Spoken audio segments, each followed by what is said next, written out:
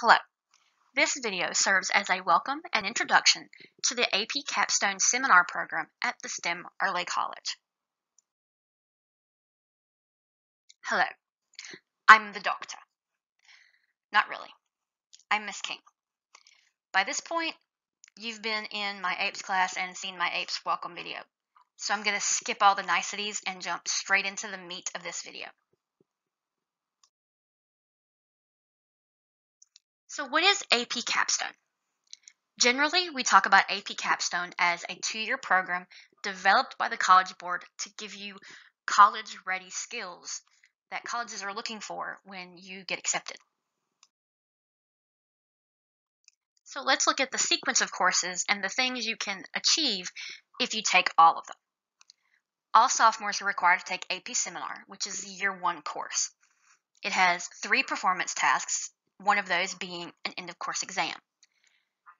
The second year is optional and is a selective course, which is AP Research, which requires you to conduct independent research and develop a paper and presentation.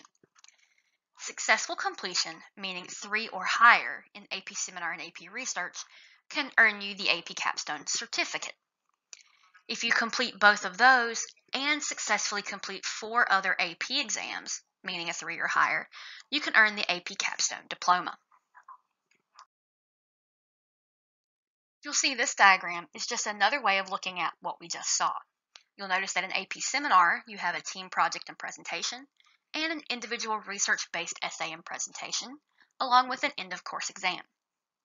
AP Research has an academic paper and a presentation and oral defense. That's the theoretical idea of AP Capstone. Let's talk specifically about AP Seminar and what you're really going to do.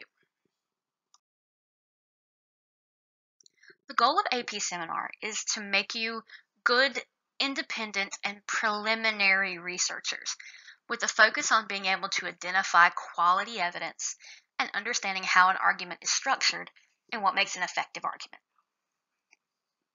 Put more fancy, that is, to learn how to critically engage with evidence, arguments, and conclusions through written and oral skill demonstration.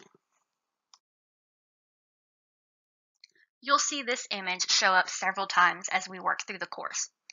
This is the foundation of AP Capstone.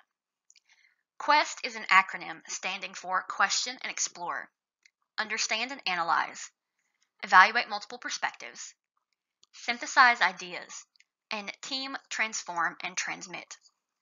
These are the core skills that you should be able to demonstrate by the time you leave this course. Let's do a quick review of how you're going to develop and demonstrate those skills and earn an AP score. Performance Task 1 occurs in a teacher-developed team where your team identifies a topic of interest and researches it from different lenses or perspectives. And we'll talk about those terms later. Each individual in the team will produce a 1,200-word literature review, which we call the individual research report.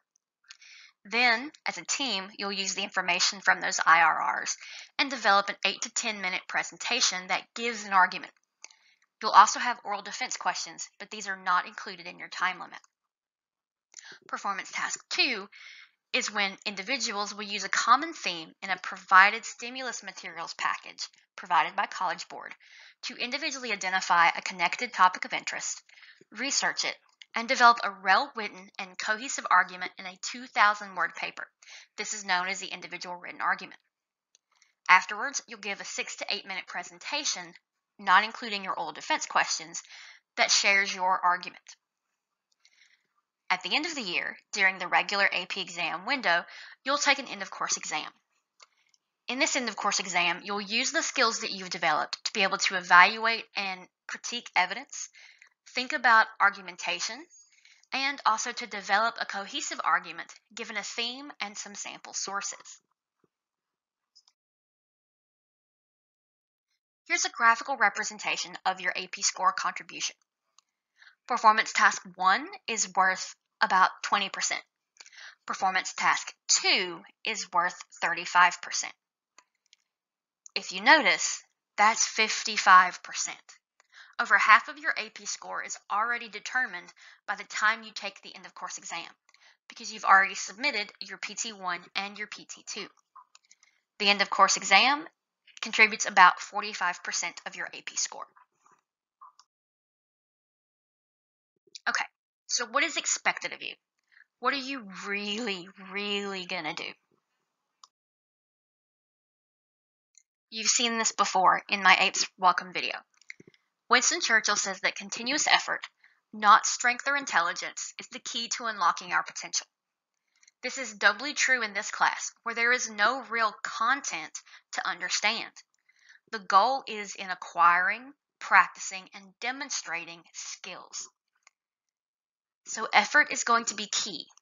Failure is going to happen, and you have to be willing to work harder than you've probably ever worked before, because this will be uncomfortable, especially for those of you who are used to memorization to get you past the class.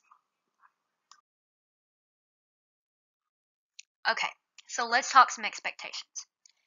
Digitally, you are expected to participate responsibly, respectfully, and consistently in either live classes or discussions. You're also expected to work collaboratively with your group members and respond in a timely fashion. In writing, work consistent for improvement. Take feedback in goodwill and apply what is functional for you. Provide peer feedback honestly and constructively. And give credit where it's due. Do your own work. Generally, this class is about demonstrating skills, not memorizing content. Follow your guidelines and your pacing guide to reduce the stress of the projects. Work together. Be willing to give and take honest, constructive feedback. What digital resources will you need? These are generally the same as APES. You'll need access to the AP Capstone Seminar Canvas course, access to the AP Capstone Seminar AP Classroom, and Remind, where I will send you information and you can contact me with questions. So physically, what resources are you going to need? It's your option if you would like a notebook. It may be helpful to keep notes and reflections about the things that you've been learning and feedback that you're given. You'll need pens, blue or black only, or pencils only for in-person assessments. A laptop or some computer with access to Microsoft Word or Google Docs, and a camera with a microphone with recording capability. Once again, this is similar to APES. I'm not going to rehash this with you. Remember to read your detailed explanation of academic integrity on Canvas. Be familiar with it. You'll be held to the same standards whether you read it or not. This is especially important in AP Seminar as you're doing a lot of research, and proper attribution is crucial. You can get dinged for plagiarism with College Board with very simple mistakes. So how are you going to know how you're doing? This is the stuff that I'm going to do. Like APES, this has an additive grading component. Everybody starts at a 0 and works their way up. There are several different components of this course that are different than one that you would normally see. You have your performance tasks. These are your actual PT1 and PT2, both papers and both presentations. These are worth 400 points. That's a really good chunk. That's a third of your grade. You'll have classroom participation, exam, practice assignments, reflection essays, and then your final exam. The grades that you are given for your performance tasks at STEM are not the same as the ones that you're given by College Board. We use our own rubric in order to give you those grades. You will have a copy of every rubric and checklist that we use in order to give you a grade, and you'll have an opportunity to ask questions about those rubrics as we go along. It's important that you know we are unable to give you any idea of what your score for performance task 1 or 2, papers or presentations are until after May 1st. This means that your grade may be really well through quarters 1, 2, and 3 and take a pretty serious hit in quarter 4 if you haven't put in the effort to make your PT 1 and 2 successful. Those grades will all go into quarter 4. This is a College Board policy. This allows us to be free from giving you any kind of feedback, as this is something that is prohibited by College Board for these tasks. Once again, remember, you're learning new skills, so nothing you do is going to be perfect the first time around. Your first attempts will receive feedback on the scale of 90 being complete, meaning it meets the requirements of the assignment, but it always has areas for improvement. 75 meaning it's partially meeting those requirements, 50 incomplete meaning it meets some of the requirements, and a 0, either it's missing or it didn't meet any of the requirements. You'll receive some kind of feedback, and you'll have the opportunity to address revisions alone or collaboratively and resubmit the assignment. The revision attempt will be graded and contribute to your course grade. It's important to note, teachers cannot give feedback on the actual PT1 or PT2 process. This feedback is likely to come from your peers. Once again, let's talk about STEM grading and College Board grading. College Board prohibits the release of any scores for a performance task until after all submissions are finalized on April 30th. This means we cannot release those grades to you or share your rubrics until May 1st. You will not see a grade for anything associated with your performance tasks, meaning rough drafts, final drafts, or presentations, until May 1st. 2 rubrics will be used for your assignments. The College Board rubric will be used for the presentation score. This is the score that is sent to College Board to contribute to your AP score. STEM rubrics will be used for both papers and presentations. These are the rubrics that will contribute to your score at STEM. So how are we going to do this virtually? This is a whole different ball of wax than APES or any other course you're going to take this year, because it's a focus on skills, not content. It's definitely not going to be easy, and it's certainly not going to be comfortable, but we will get through this together. The big things to think about here are to stay on top of things. Ask questions and talk to me.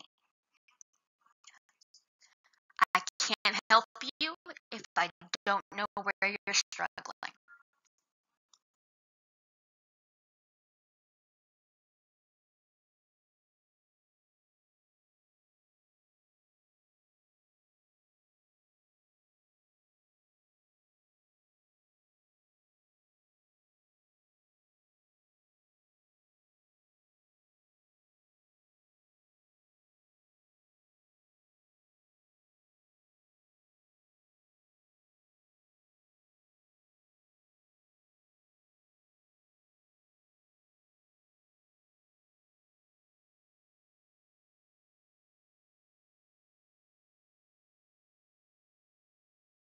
So what should you do now? Now that you have the basic overview of what AP Capstone is, now you have a chance to look at what you actually need to do. The very first thing you should do, of course, after getting into Canvas, is to join the class Remind by texting at STEMAPCS20 to 81010. This will add you to the class Remind and give you access to sending me messages and getting those messages from me. Join AP Classroom by following the instructions that are posted on Canvas. After you've done that, review the following information in the General Information module on Canvas. You need to look at the Class Academic Integrity Policy and the College Board Plagiarism Policy. Lastly, you should complete the self-reflection assignment in the General Information module. Then, using the instructions on Canvas, join a peer review group.